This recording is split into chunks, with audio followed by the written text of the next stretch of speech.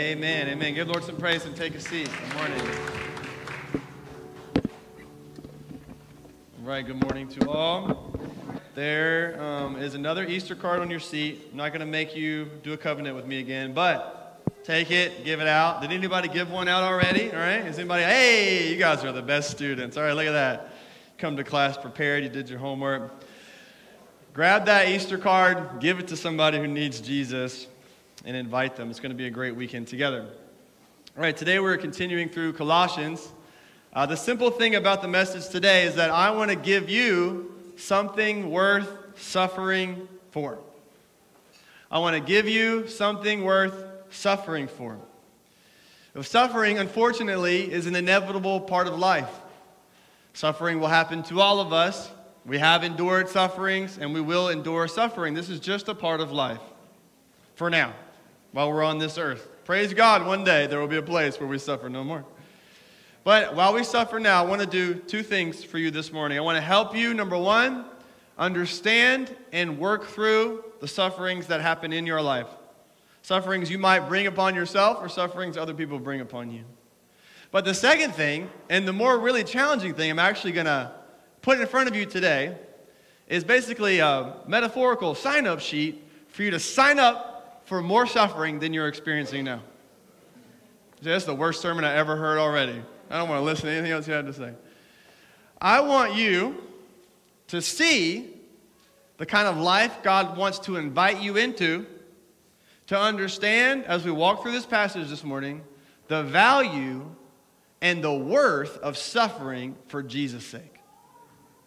To intentionally, voluntarily sign up to suffer because you love Jesus and because through your suffering, other people can learn to love Jesus. To sign up and to say, I choose the hard, difficult path. I want to present to you this morning that the comfortable, easy road is the least fulfilling way of life possible. And that it is in the challenges and the difficulties and suffering for a great cause that will make your life meaningful and fulfilling and useful. And so do not be tricked into deceived this morning in your life into thinking you want to make things as comfortable and as easy as possible. Because that's not going to lead to a fulfilling life. Paul's going to show us kind of a roadmap for his sufferings and how that might look for us. The other day I was on a trail over by Great Falls, and I saw this big sign on the side of the trail. Big sign. It said, dam ahead, dangerous waters, strong undercurrent, turn around. Now, I was on the ground, so I didn't have to turn around. Felt good, felt safe. But I was also thinking how if you were already on a kayak in the middle of that river, it was already cruising. There was no turning around. I thought that sign should have existed, 200 yards up the river. It's not going to work. But when you see a sign like that, common sense says, okay, I should turn around. Things are dangerous ahead. I would like to avoid the danger. Now, the only thing that would change that equation, hypothetically, is if you heard someone screaming for help. Now, if down the river there was someone you loved who'd gotten caught up and was screaming for help, you would see the sign, but you wouldn't care about the sign. You would recognize that there is danger ahead, but the value of that person's life would propel you to navigate the turbulent waters and to risk your own life for the sake of someone else. That's what I want to present to you this morning is, yes, there are dangers ahead in following Jesus. No sugarcoating it. It'll all end well, which is great. Praise the Lord. But there are dangers ahead. There are turbulent waters ahead if you choose to take the hard road to follow Jesus, to live a life that counts. But in doing so, you will save others and that you will make a life count for yourself. So, in light of that, another phrase you use all the time, especially those of you who work out, think about it simply, is no pain, no gain, all right? This is when you're doing the bench press, no pain, no gain, and you're pushing it up. Okay, this is true spiritually as well. I want to give you a spiritual workout this morning to remind you that if there is no struggle, there's not going to be much gain or progress in your life. So go ahead and open your Bible to Colossians chapter 1. Let's go. We're going to learn from Paul what his suffering looked like and then translate that over to our life and what that might look like for us. So Paul says in verse 24, now I rejoice with my sufferings for your sake, and in my flesh I am filling up what is lacking in Christ's afflictions for the sake of his body, that is, the church. of which I became a minister according to the stewardship from God that was given to me for you, to make the word of God fully known. The mystery hidden for ages and generations, but now revealed to his saints. To them, God chose to make known how great among the Gentiles are the riches of the glory of this mystery, which is Christ in you, the hope of glory. Him we proclaim, warning everyone and teaching everyone with all wisdom, that we may present everyone mature in Christ. For this I toil, struggling with all his energy that he powerfully works within me. That's where we're going to stop this morning. I want to summarize. I'm going to give a sentence. It's almost like a thesis to summarize kind of what this passage is saying and how that applies to your life. I say it like this. We willingly suffer and struggle so that we can be good stewards of God's call on our lives to help others know and become like Christ. What do I take from this? This is what you should take from it. Is that we willingly suffer and struggle, meaning that we choose to do so. We step into it on purpose. Why? So that we can be a good steward of what God has given us. He's given us this life. He's given us his grace. He's given us his salvation. He's given us an opportunity and responsibility. We want to be good stewards. Well, what are we supposed to steward? God's call in our lives, which is primarily to help others know and become like Jesus. Is it? Your life exists to help others know and become like Jesus. That is the point of your life, especially for those of you who know Jesus. Now your call is to progress in your understanding, to grow personally, but to really live your life for the sake of others to know and become like Jesus. Now, I want you to understand this in the thought, the flow of Colossians. So remember, Paul started out the book. We're calling it primary colors. The idea that from God, he's primary. He's the source of everything else. There is no meaning in life or purpose in life or joy. There's nothing else apart from God. God is the source. He's the primary color of life. So if we're going to color our life and make it useful and vibrant, God has to be the source. Now, then Paul walks through what that looks like. And one of the things he did a few weeks ago as we looked in Colossians was he spent a whole chunk of the scripture magnifying who Jesus is. He talked about Jesus as creator, sustainer, savior. Jesus is preeminent. Remember we talked about whether Jesus is prominent to you or preeminent to you. Jesus is the most important person in the world. Jesus is everything. And then he makes a move from Jesus is amazing to this Jesus lives in you. So if you're actually following the text, you're amazed. You're like, wow, this Jesus, he lives in me. And now Paul is saying, my mission is to make sure that the Jesus in you shines as Jesus through you. My mission is to squeeze all of the orange out of the orange of your life. My mission is to help you become more like Jesus every day, which is an amazing thing because Jesus is the most amazing person in the world. So to become more like Jesus is the best thing ever for your life. So Paul sees this, and he says, my mission is to take those who have Christ so they become more like Christ, and to take those who don't know Christ, that they would know Christ, that Christ would live in them. He's saying, I live my entire life for this thing, that Christ would be formed in you, that Christ would come to you. It's really thinking about that the greatest thing about you would take over. The greatest thing about you as a Christian is that Christ lives in you. And Paul's aim is to work really hard to help that aspect of your life be the primary aspect of your life. A way you can say this, because he talks about maturity at the end. Paul's goal, he calls this is maturity in Christ. So here's how you can understand maturity.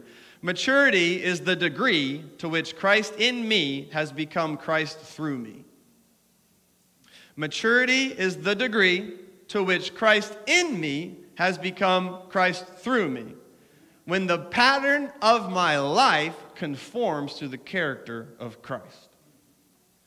When the words that come through me, when the attitude that comes out of me, with where my feet go and what my ears listen to and what my eyes see, all of me becomes conformed to the image of Christ.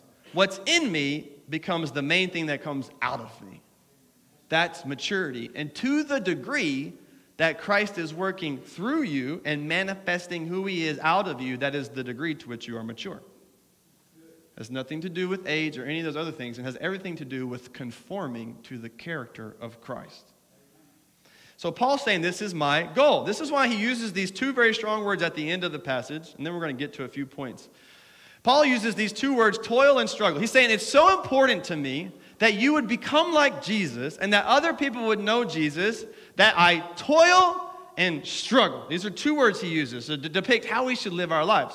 Toil is a word that you would use for manual labor throughout this. So if you're describing like heavy, difficult, blood, sweat, tears, manual labor, it's the kind of word Paul's using. I work that kind of hard to form Christ in you. But the next word is even better than this. He says, and for this I struggle. Now, struggle, I'm only going to read the Greek word because you'll recognize it in English, because this is where we get one of our English words from. The Greek word is agonizomai. You can guess what that means. Agonizomai. I agonize. So Paul is saying, I agonize and work really hard for this one thing, that Christ would be formed in you. And this perspective of his life, the mission of his life, if this is the mission of his life, that Christ, who's on the outside of some, would get on the inside by faith through the preaching of the gospel, and that when Christ dwells in you, that would be maximized, that Christ would take over, that you would be formed into his image. Paul says, for these things I live and struggle and suffer. Now, this mission and this goal works backwards then to define Paul's perspective on everything in life, because it sets his expectations. And we all know that we are disappointed or happy to the degree that we have our expectations met. And so Paul knows this is what I'm working for, and then Paul knows this is going to involve some difficulty, but when the difficulty comes, he expects it, therefore he can handle it. So Paul's perspective has changed because of his goals in life, and that's what I want us to understand this morning. First of all, is that suffering should be viewed in light of this big goal in life. And if you don't work for this big goal, that others would know Christ and become like him, then your suffering will be more difficult to deal with. You have to have the end in mind. So in light of that, I want to help us see things differently. I want us to see things like Paul did about his life, because Paul's going to say some really weird things about suffering that don't make sense unless you have the same goals in life that Paul did. So the first thing I want you to see is I want you to see what suffering is doing.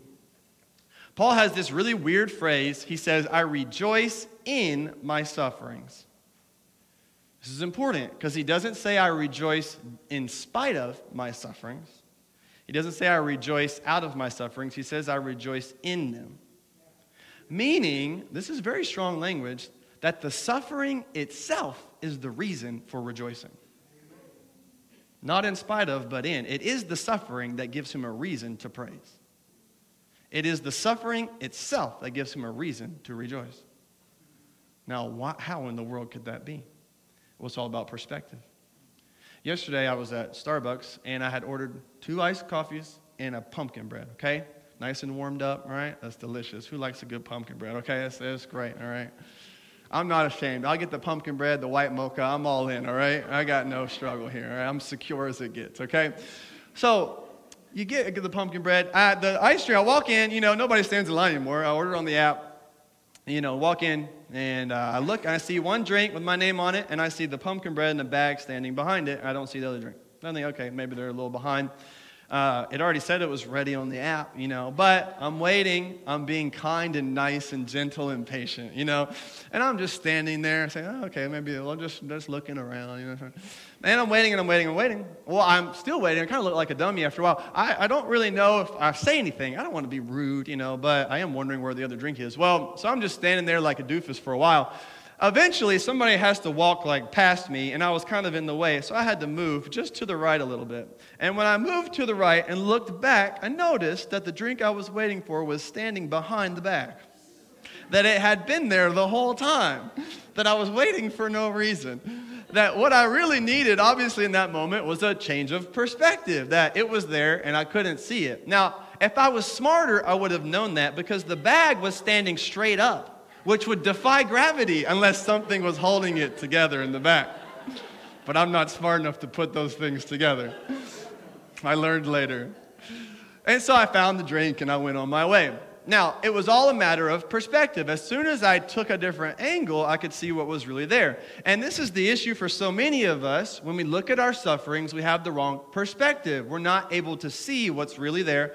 And what I want today to do is to help you maybe just take a little step to the right, all right? And to view your sufferings through the lens of the Bible so that you can see what's really there and so that you can rejoice in finding your coffee that you thought was hidden. Now, Paul says, I rejoice in my suffering. So why would Paul rejoice in his sufferings? What kind of perspective allows someone to rejoice in suffering? Well, what Paul knows is something we ought to know, is that suffering is not for nothing. There's actually a great book by Elizabeth Elliot. I highly recommend it. I read it once going through a very hard time. It's called Suffering's Never for Nothing. But what Paul knows is that suffering is doing something. Let me give you a verse on this as well. Romans 5:3 says, not only that, but we rejoice, and here you go, in our sufferings. Why? Knowing that suffering produces endurance, endurance produces character, character produces hope. So suffering is taking me on the pathway to hope. And suffering is leading me to mature. It is helping me grow to become more like Christ. Suffering is doing something, not just in me, but through me. You know, when Paul's viewing the things that are happening to him as he tries to administer the gospel to others, a way I think he deals with it is he says it like this, and I think you should say this over your circumstances as well. Paul knows that what is happening in him is doing something for him and accomplishing something through him. So Paul can say, what's happening in me is doing something for me. I can't see it sometimes, and I don't feel it, but I know by faith something good is happening in my life. Something is forming on the inside. God is doing something for me. Also, God is accomplishing something through me. It is not pointless and for nothing. God is not only forming me, but He's working through me. And so now I can rejoice because two very good things are happening. God is doing something for me, and God is working through me. Suffering is bringing something to pass.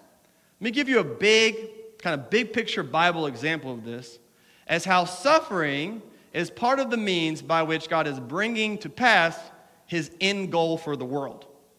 And how suffering plays a role in the big picture of the world, and how suffering therefore plays a role in your life as well. So Romans 8, Paul says this, verses 18 through 20. He says, "For I consider that the sufferings of this present time are not worth comparing with the glory that is to be revealed to us.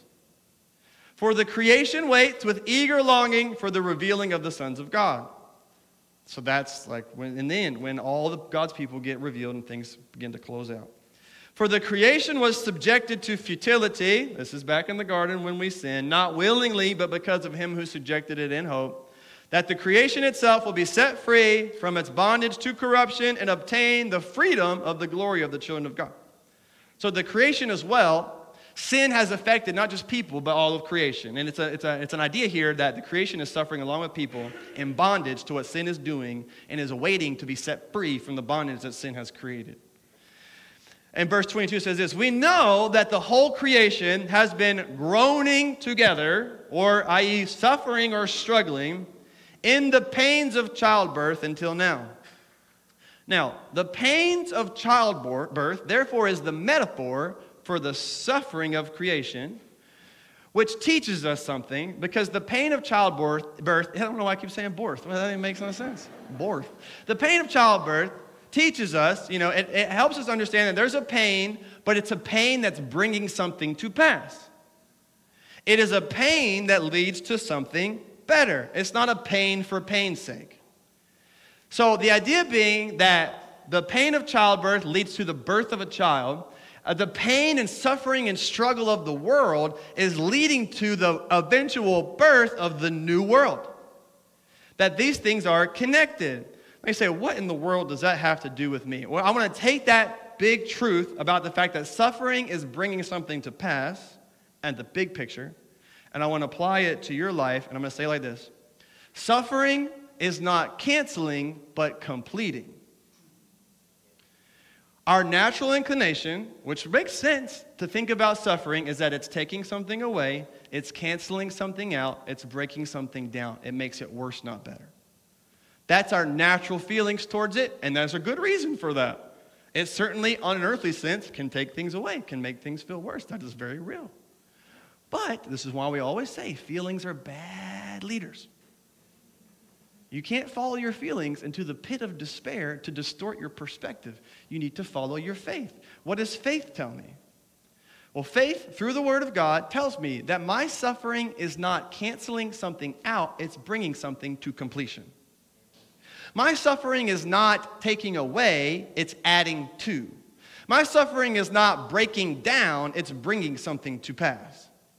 This is the Bible's perspective and what God is helping us see. You have to think about it like, those little, I just learned last service, they're called skywalkers, okay? Does anybody know what a skywalker is? Because nobody knew last service what this was, okay? A skywalker is what they call the things at the airport you get on that just go forward, No, we couldn't figure it out the entire service. I was like, what's that thing called? And they were like, a moving walkway. I'm like, that describes it. That doesn't name it. I need a name. Somebody told me the name. The name is a Skywalker. Okay, a Skywalker, Luke Skywalker. You get on the Skywalker, and it takes you to where you're supposed to go. This is the idea here with suffering, is that it's moving me forward. It's making progress towards the greater end, which is me being more like Jesus and me meeting and being with Jesus. So suffering is doing those two things. On the earth, it's forming me to be more like Christ, who's amazing. So the more like Christ I am, the better off I am. And then it's taking me to eventually this one place where I will be like Christ perfectly because I will be with him. So suffering is the Skywalker that is bringing me along towards this perfect end. Therefore, suffering is not canceling out, it is completing. This is the Bible's picture of suffering in your life. This is what suffering is doing. This is what suffering is doing that you sign up for, and this is what suffering is doing in general in the world. It's not good, and the pain of sin has broken the world, and we need Jesus, but the way we view it and our perspective on it is going to manage how we deal with it. So suffering's not canceling, it's completing. Now, suffering's bringing something to fulfillment. One of the things it's doing is helping us mature and become like Christ. So the next thing I want you to see then is I want you to see what suffering is doing. I also want you to see through what Jesus is doing in the world. So see what suffering is doing in you, for you, through you, but also see through what Jesus is doing in the world. You have now a responsibility to carry out the work of Christ in the world.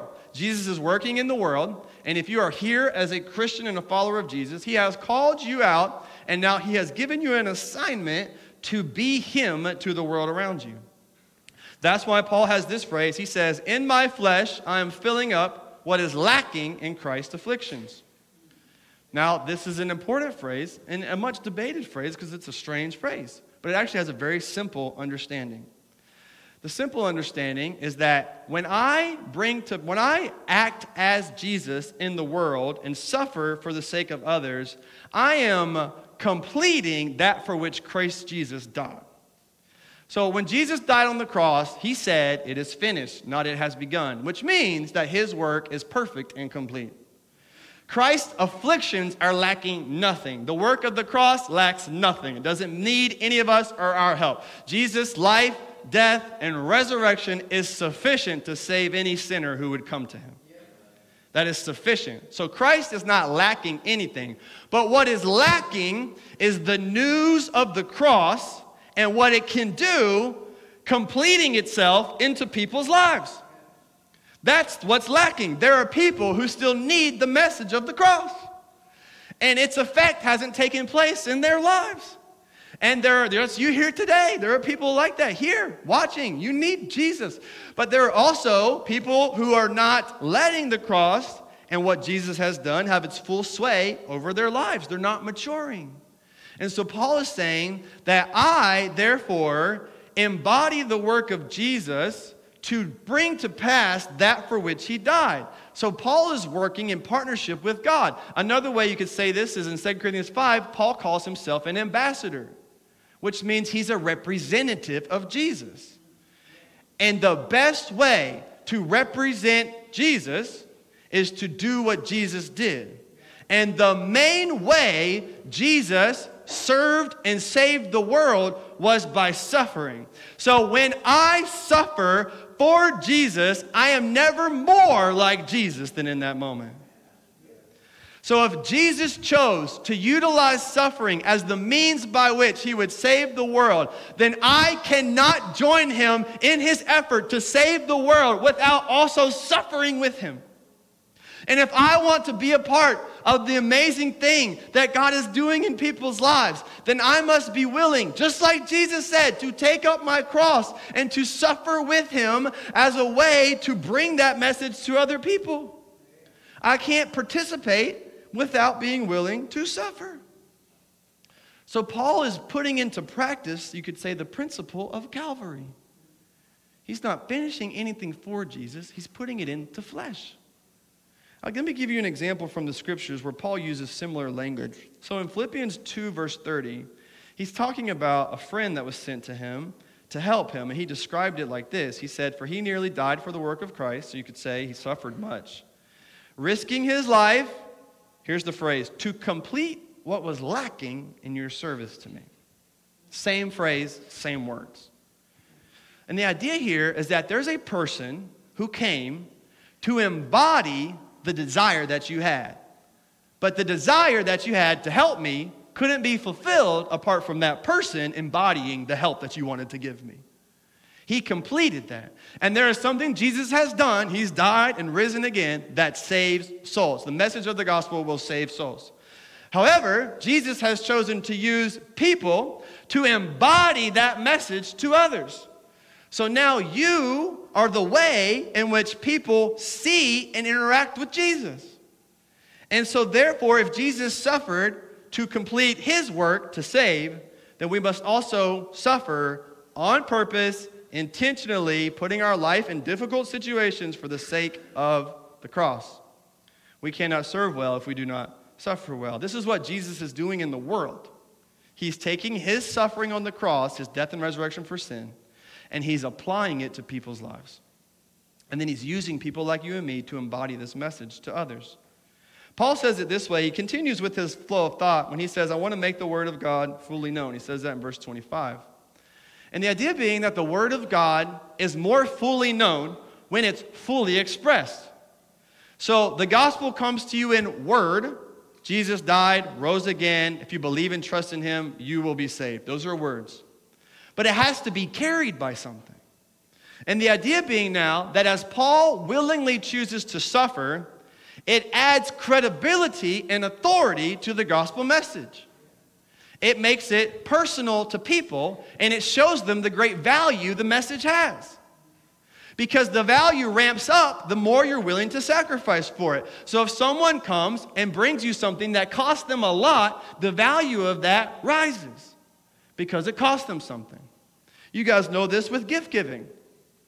The more thought someone put into a gift, and the harder it was to make it happen, the more you receive it as something valuable to you. If it was done flippantly or at little cost to them, you wouldn't receive it with great gratefulness. But even if it was small, but done with great effort and great thought, if the gift was embodied by struggle and thoughtfulness and care, you would receive that. It would have much more meaning to you. So the same idea applies now to the gospel message and our responsibility as carriers of the gospel message.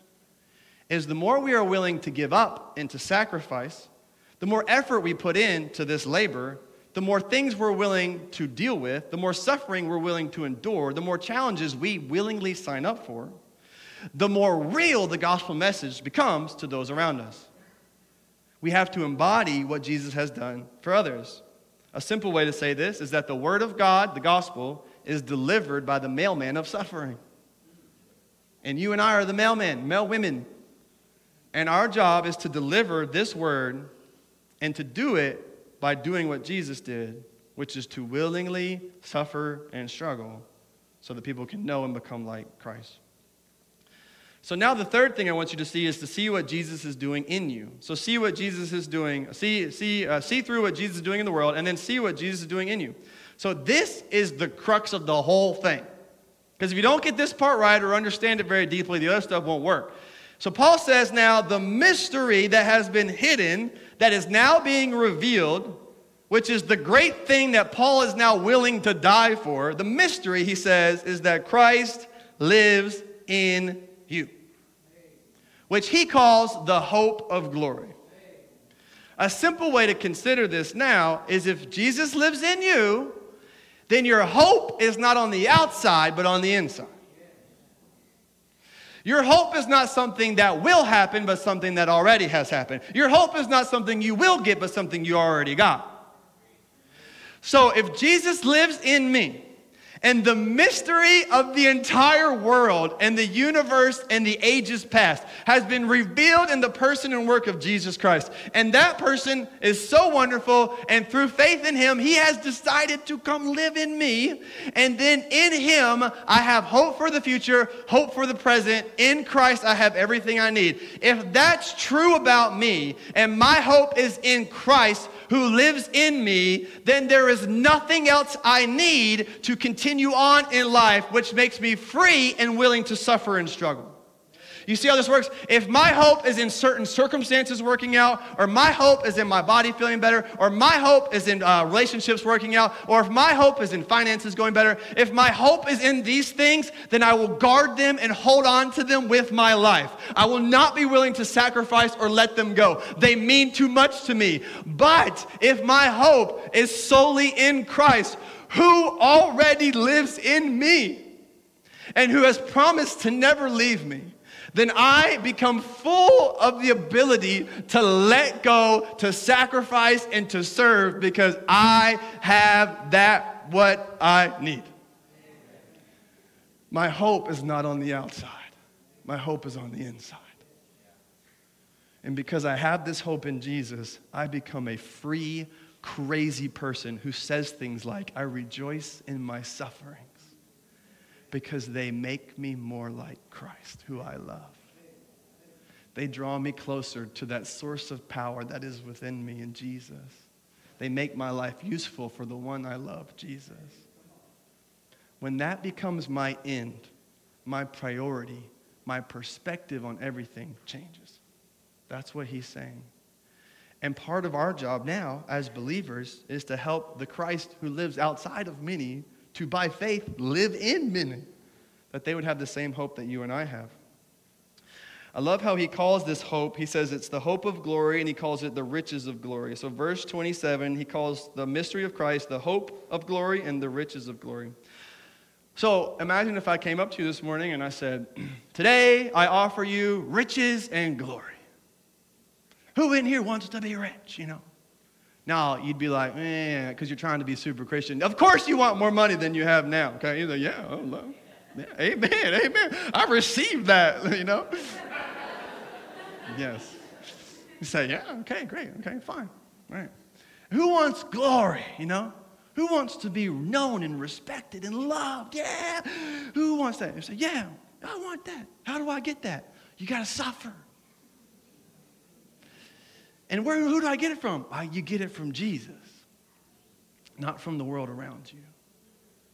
Now, here's the thing that happens. Let me tell you how beautiful this is that the riches and glory of Jesus begin to mean so much to you that you begin to trade them out, and you become a happier, freer person because you have traded. So what your suffering does is it takes away your riches and glory in the world, which leaves room for the riches and glory of Jesus to take over. You see what happens? What happens to us is we're stuck in the hamster wheel of wanting all the things that we want in life, knowing the whole time that even getting those things won't give to us that which we needed. It won't supply that which we needed. It won't make us feel more secure. It won't increase our identity. It won't give us purpose. It won't fill us. And so what God does as a gift is he allows certain types of suffering, and that takes away, it empties you out, so that now you can be filled with the riches and glory that come from Jesus. And what you have done is you've traded out fake riches, fake glory, fake satisfaction, fake pleasure, fake purpose, fake peace. And you've traded it out for real riches and real glory and real purpose and real peace. And God is doing that in your suffering. He is offering you something better than you currently have. He's offering you more of Christ, which is the best thing you could ever get. This is what Jesus is doing in you. And this is what Jesus wants to do through you. The last thing as we close now is I want you to see what Jesus is doing through you. So he says here in this last verse, 28 and 29, so he goes through how great Jesus is, and he says, him we proclaim. So in light of how great he is, in light of what he's done, the one thing we live for is to proclaim this wonderful Jesus. We're going to do it by warning people. We're going to do it by teaching people. And the goal, Paul says, is that we may present everyone mature in Christ. Remember, maturity is the degree to which Christ in me becomes Christ through me. So Paul is now struggling and toiling to take this great, wonderful news, apply it to his own life, apply it to other people's life to see life transformation happen. And he's willing to pick up suffering in order to do so. Now, what you're going to see from this passage as we close here is now you begin to think, okay, maybe you feel willing, to do something. Maybe you feel willing to navigate suffering. Maybe you feel willing to sign up. Because this is part of what this is. Like, I volunteer to take on more suffering for the sake of Jesus. I don't know what it looks like. I'm not going to go out there and hurt myself. But I volunteer. I'm willing. Lord, whatever it is, use me. That's what you're doing. And part of it then should feel like, how in the world can a person do that? How can I continually suffer on behalf of someone else and maintain my sanity? Well, this is what Paul says in verse 29. For this I toil, struggle, agonizomai, I agonize. How? With all, he calls it his energy that powerfully works in me. This is the key to success now for you to move forward. It's this phrase, okay? You need to tell yourself this when you want to keep following Jesus and it's hard. You say, I can do it because he's doing it. I can do it because God is doing it. I can do it. I can serve. I still have responsibility. I'm not passive. I can do it. I can willingly let go. I can willingly serve. I can take on suffering. I can bear other people's burdens. I can do it today and tomorrow and the next day. I can keep sacrificing and keep letting go. I can do it. How? Because God is doing it. His energy is at work in me. Christ through me. Because ultimately it's not me who's doing it, but Jesus who lives through me. I can do it because he's doing it. And another encouragement for you, as the Bible tells us here, is that God's strength is available to you. You could say it this way, the strength is for the struggle. Okay? The strength is for the struggle. So here's something I want to unlock for you, and I want to invite you into, is that maybe your experience of the power of God at work in your life has been limited by your unwillingness to suffer for him. Because you haven't needed certain degrees of strength, you haven't experienced the grace of God to show up and empower you in a time of need. But when you willingly step out, and you willingly let go, and you willingly empty yourself, and you willingly suffer, God sees it, he comes through, and he supplies the strength that is needed for you. And in doing so, you experience the presence and authority of God more in your life than ever before. You say, I want to be closer to God. Good, go suffer for him. And he's going to show up like never before. He'll be sweeter to you like never before. This whole thing will turn from words to a lifestyle. It'll change everything about you. You say, man, Jesus is worth my life. And I love being close to Jesus. If I have to let go of this to be close to Jesus, then take it fast from me. Because I love being close to Jesus. This is what God is offering you this morning. And let me encourage you that the supply of God's strength is more than the demand of your weakness. The supply is more than the demand. God's riches and glory are more than enough to cover your poverty and weakness. God's energy is more than enough for when you're empty. The supply is greater than the demand. So when you're suffering and feeling weak and feeling down and struggling, you in Christ have that which you need. The supply is better and more than the demand. Today I want to encourage you, wherever you're at in your life, two things. One, for some of you, you need to start following Jesus. Christ is outside of you. He needs to be in you through faith. There may be many of you now who need to step into a call, who are thinking of things and ways in which you need to voluntarily be willing to take up your cross and follow Jesus. What does it look like for you to suffer for Christ, to serve others so that they can know him and become like Jesus? Let me pray and we're going to respond to God. I'm going to invite the prayer team down front. If you're here today and you want to willingly surrender to the Lord, please come down and kneel or pray. Find a way to respond to God. Let me pray. God, we love you. We thank you, first and foremost, that you have suffered for us. Thank you, Lord, that the good news of the gospel is that you willingly chose to suffer in our place, to die the death that we deserve, to shed your blood. And so, Lord, I pray that we would be so thankful for that would be transformative for us, and that we, as your people, would therefore imitate you in being willing to suffer for your sake.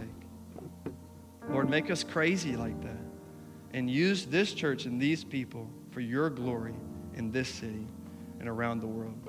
We love you, Lord Jesus. We ask this in Jesus' name. Amen. Why don't you stand, come get prayer, respond to God.